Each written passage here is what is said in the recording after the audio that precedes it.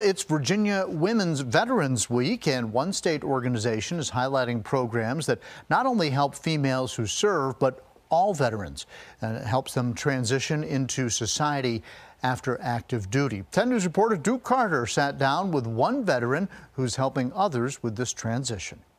It required you to be tough. Air Force veteran Megan LaBuglio served in the military for 12 years. But it was awesome. I'm so grateful for the experience. Life changed. After serving her country, LaBuglio wanted to finish school, but soon she missed military life and attended a Women's Veterans Conference put on by Virginia Values Veterans, or V3, a state agency that helps veterans. It was just such a melting pot, but it is also such a sisterhood, so it was incredible. According to state leaders, LaBuglio is one of 109,000 women veterans here in the Commonwealth, and LaBuglio now works for the same agency, V3, as a regional program manager for helping veterans find jobs. It's really exciting to be able to help veterans transition into civilian employment. There are about 1,500 companies that participate in the Virginia Values Veterans Program. Now, that program offers free training to employers for best practices in recruiting, hiring, and retaining military job seekers.